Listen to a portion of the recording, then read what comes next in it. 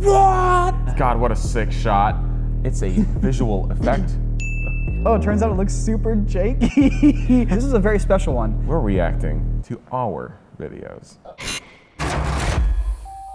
Thank you to our sponsor Raycon for bringing you today's episode. Stay tuned to the end of the video to learn how to save 15% on your first order. Hi, welcome back to another episode of VFX Artists React. The little baby's all grown up and off to college, so I can come back down here and film some more videos with you guys. For those of you who don't know, Corridor Digital is a channel that's existed for 9 years now. We have over 1 billion views, and we make VFX videos. There have been a ton of comments asking us to actually review the videos that we've made. Let's jump in.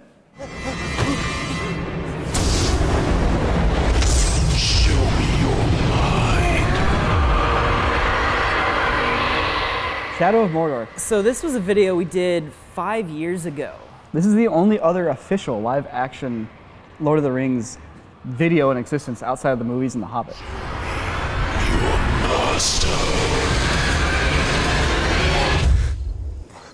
For those of you who do not recognize him, that little blue orc there is none other than Clint.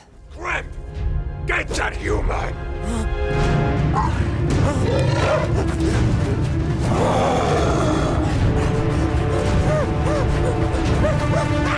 He's getting Aladdin. Punched. I'm gonna get that genie! Number one mistake we made with this movie is giving all the slaves the same wig. Right Yeah, there. I know.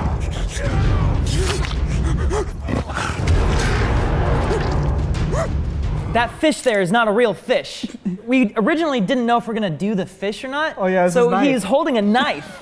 And then later we replaced it with a fish, and it's a pretty convincing fish. No one ever realized it wasn't real.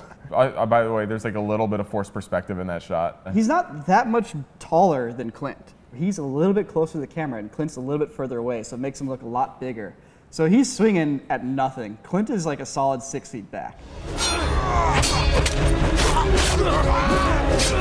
Anytime you see sword combat in film, when somebody gets stabbed, it's usually in, out, or slice. But the thing they did in the animation for the game, Shadow of Mordor, which I loved, I had never seen it before, was people would get stabbed, and then the sword would get pushed through afterwards.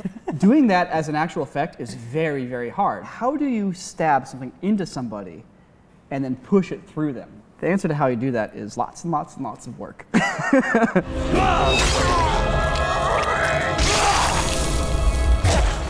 Oh man, yeah. God, what a sick shot. So that blade of the sword right there, it's all fake.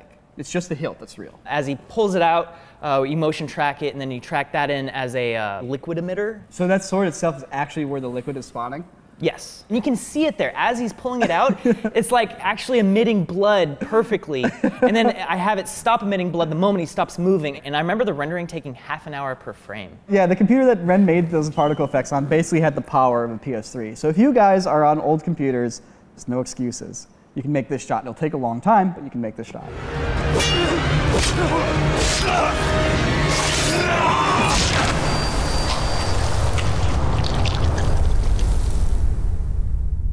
So, do you guys remember how I did the last shot where he gets his head cut off? I do remember You this. do? You filmed Billy, aka Italian, in the background just swinging his sword. No one else is there. Just Then a you s- filmed Zen, the King Orc here, on a green screen in the same spot. Yes. And then a third element of the king sitting there and then just spinning around in frame so you can get his head actually rotating in place. We have once again another beautiful real flow simulation from Ren. I'd forgotten about the fact that I basically pulsed it. So it's like you have Yeah. one big pulse of blood going up and then it stops and then it goes on again as if it's in beat with his heart. It's such a good touch. But there's actually something tracked underneath all the blood there on both the body and the head, and it's like that little meaty circle. Yes, what I ended up doing is we have a prop head that has a neck stump on it. I photo scanned it, so I have a 3D model of these neck stumps, and I render those as totally separate elements that kind of cover up all the masking and fun stuff that's making this possible. Isn't that gross? It's really grody. I tracked Zin's face onto the head stump there too. Yeah, because the head stump actually falls out, but you just replace the face of the stump with Zen's face. But it's all orcs, you know, so whatever. It's okay to kill orcs. I think that's like the message in this video. Block blockers. Look at that, it's a baby G. And a baby N. If you've never seen it before, every color repeats the same exact actions until a future clone that comes in potentially changes the course of events, thereby unlocking the past clone. So this is basically just a very complicated clone video. Yes. When it comes down to it. We'll just have a playlist of all the videos we talk about in this video as a link in the description below. This is when like the most we could afford for budget was buying 5 different colored shirts. So the lot we're shooting in, one of our friends, he grew weed, and we helped him move to like the new lot. So he gave us a big bag of weed, but what we used that weed for is not for smoking, but instead we went on Craigslist and traded it for airsoft guns. I didn't know that. What? Stay in school, kids. Don't do drugs. Just Honestly, Trade them for guns, apparently. I want to talk about the 3 levels of camera motion here. You have a static camera, where it's on a tripod, unmoving, such as the camera right here that's filming the 3 of us on the couch. Doing a clone with a static camera is the easiest way to do that. So that camera can film me here, and it can film me here, and we can just slice the frame in half, and now there's 2 of us. Next up, you have a nodal pan, where the camera stays in one spot, but can pan and look around. Now, this gets a little bit trickier when you're trying to do clone shots, but not that much trickier, because you can still track the shot and just stick part of your frame back on, and everything will line up. But then you have the 3rd level of camera motion, which is the hardest one to deal with for all types of VFX shots. And that's the translational camera movement. It's not just panning and tilting in one spot, it's actually moving around the scene. So you're getting parallax, the background's changing, and you're getting new perspectives on things. And that requires a representation of your world in 3D. So we actually tried to avoid that completely when doing this video. one trick we're doing here frequently is combining a nodal move with a 3D move. And what this does is it gives the impression that we're doing a much more complicated VFX shot. In the shot where the white Nico and purple Nico run up to cover, we start actually with a nodal move, but then as we pan away with the white clone, we transition that shot into a 3D camera move because we begin chasing the other one. It's like the VFX shot ends the moment you pan away. Exactly.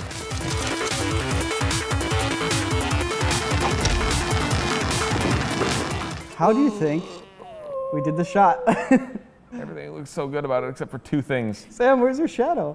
What's happening to your feet? You can see quickly how he did it when the camera starts to move. You want to have one Sam roll the tire and another Sam hide behind it. If the other Sam is a clone that's filmed in a separate shot, how do we get him to interact with an object that's from a different shot? The solution is to have Sam just kick in the air where the tire supposedly is, and he's just hidden behind the tire, so you don't actually see him interact with it.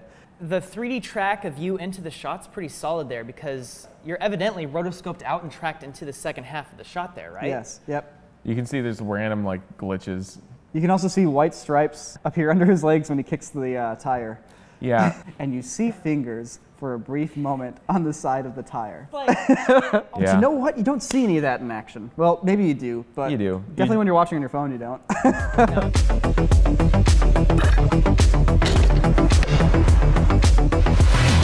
All right, so here is probably my favorite video I've ever worked on. Fun fact, we still had to make the shots in the video too. If you freeze frame on Sam's look of joy there, that's like real joy because he had just made the shot that we had tried 10 times in a row and you'd missed every one. So this video, the most challenging part about this was getting the footage that we needed to see on the other side of these portals. I'd seen other Portal films up until this point, but no one ever really got the correct perspective down to what you would actually see on the other side of a portal. It's like a mirror.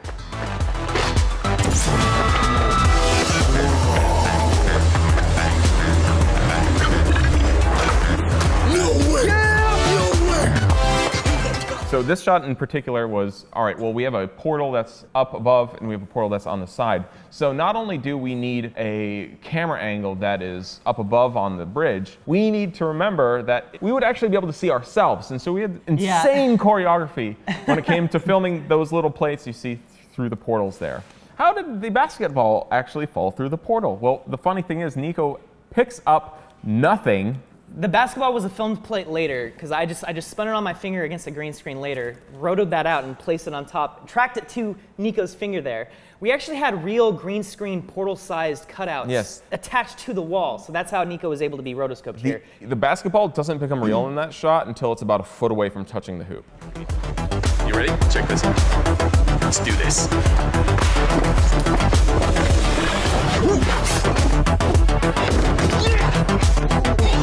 So this shot right here is one of my favorite shots. How does Sam, in one unbroken shot here, run through the portal and end up physically on the other side of the street? So right here, we whip pan out, boom, we go to a new location. So this new shot right here, everything except the portal is CG. So everything around here is fake, and Sam's just jumping through a hole in a green screen. I'm just jumping through a hole in a green screen. Not only can you see Sam run through the portal, you can see me run through the portal holding the camera.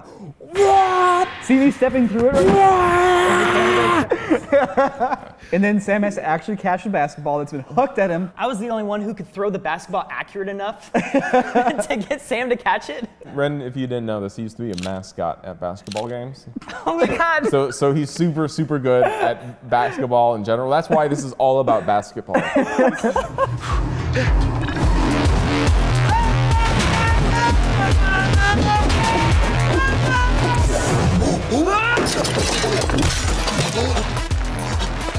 So this is a 3D model of me, by the way. I just stood here like this when he photo scanned me and made a 3D model. An Xbox Kinect. Using an Xbox Kinect, that's right. Oh my God. Also, so this is a ragdoll here. And by the crazy thing about ragdolls is you have to just kind of like throw them into the scene and hope it works out. And so I threw it once, didn't work out, too much pressure. I somehow need to get it to be like a dunk, and then just magically, like on my fifth try, the ragdoll just happened to fall and the hand happened to hit where the rim of the basketball hoop was, and I didn't touch it from that point forwards. So the basketball hoop needs to actually be interacted with. It needs to be hit and then needs to fall over. So on set, Ren just jumps up with this insane vertical and grabs the hoop and yanks the whole thing down. Dude, I almost died from that. You used to be a mascot. Like, this is what you keep bringing up the mascot. Like, you were a professional slam dunker.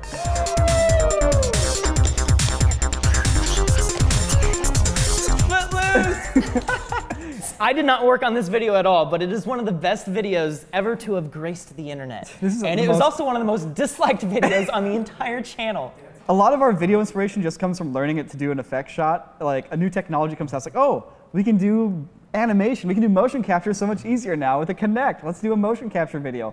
Oh, it turns out it looks super janky. But the thing is that's all actually people dancing. Like everyone actually did the move for their smaller character. Yeah, just captured by an Xbox Kinect. I love these shots. Kicks so hard his leg falls off. And this is where things get dark and weird, and I think this is why most people started disliking this video, because it went a really weird route. Yeah, they eat the weak ones.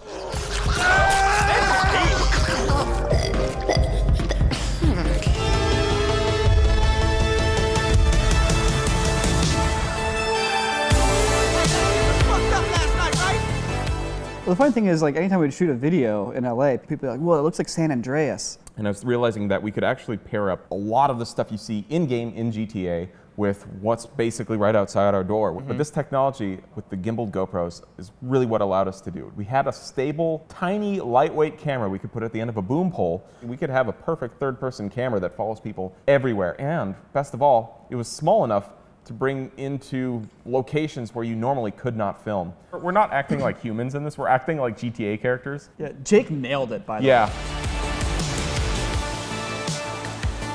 Watch the guys in the background here. They don't know. Unnamed heroes.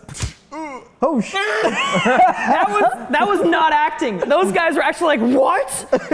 So this video was made possible from riding a boosted board. And so there, I was riding the boosted board. I jumped off to be able to go across the grass here. And now I'm waiting behind this car as Nico's wife and baby mama gets thrown on the ground. You can also see somebody hide behind the pillar right there. It's Sam. That's me. It's Sam. But look in the rear windshield there. If you just watch it, you can see Ren scoot up. There he is. So and then it immediately cuts to a car chasing behind the Porsche here. I'm just jammed out the sunroof, trying not to fly out of the car. Using the world's longest boom pole. This is actually something I've always been curious about. So you guys actually shot at the Los Angeles Gun Club, but at the beginning of this, it says Los Santos. It's a visual effect. In the game, this particular location exists, and that's 2 blocks away from our studio. I took the actual text that was there that said Los Angeles Gun Club, and I just rearranged the letters. How did you make the T? I think that one was custom. I think I had to make that myself, which is why it sticks out. Yeah, it does. Now that I look at it, it totally sticks out. Those are real muzzle flashes, by the way. No, they're not. Never mind. Never mind. I think No, the bullet casings were real. The bullet casings Yeah. are real. Bullet case- Like muzzle flashes are faster than cameras can capture. Every once in a while, he would shoot, and we wouldn't see the flash. So I just recomposite some of them back. So something I really want to point out about our mentality here at Corridor is that like you don't have to make your effects perfect. It's fun and it's better when your effects are really good. I'd say you took these effects to like 80 to 90% as opposed to like 95 to 100%.